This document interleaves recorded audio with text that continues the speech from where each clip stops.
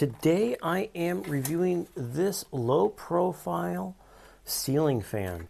This is LED. You can see it has LED strips here and on the side. Has this nice caged appearance, plastic fan blade in between. Very compact and comes with nice mounting hardware. You can see here, so that should be easy to put up.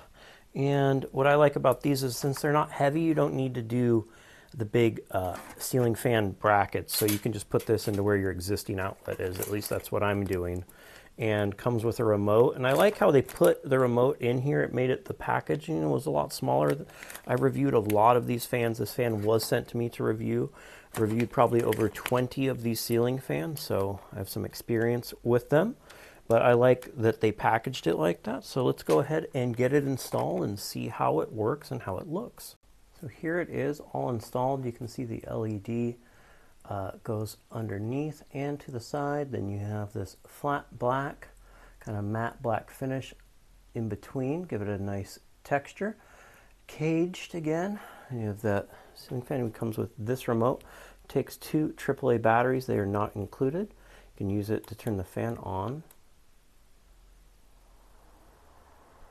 You see the fan is going. It also has 3 different light modes. And in between those, you can dim or brighten. It gets very bright. You can use the LED button to just turn the LED off, which is interesting. You can reverse flow the fan to suck hot air up. That's good for the winter.